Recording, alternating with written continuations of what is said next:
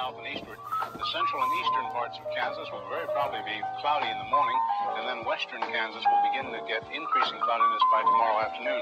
Today, however, very, very pleasant reading. 73 up in the Goodland area, 72 at Garden City, 70 reported by Dodge City and Liberal, 72 over by the good folks of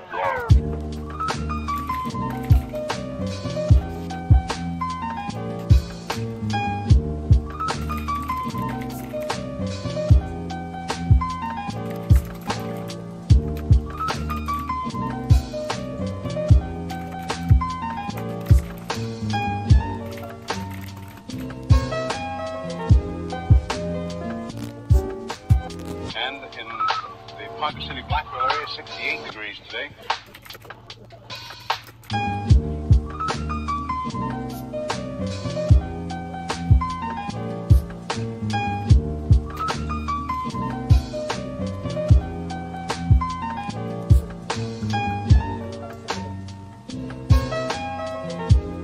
Winds southerly at about 15 with gusts of 25 miles an hour.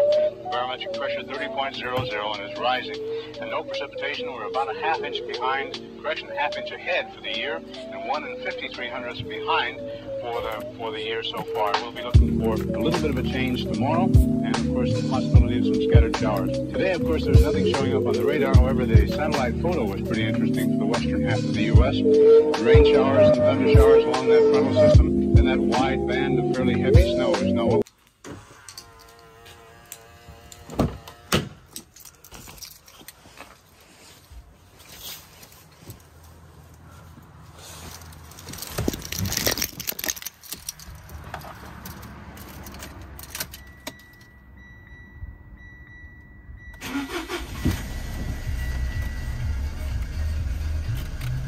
will happen each time that you see the frontal system on there. That begins at 6 o'clock in the morning, and then you'll see the cloud pattern move until 2 o'clock this afternoon. So as of that time, of course, the front was way off in the northwest. Now, however, it's moving into the central part of the nation with a couple of high-pressure cells behind it.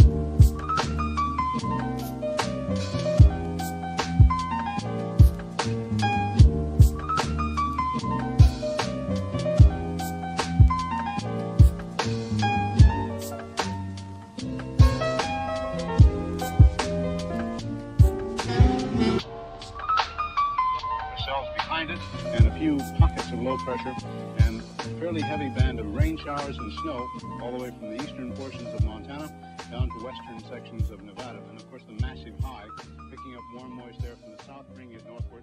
So when the two masses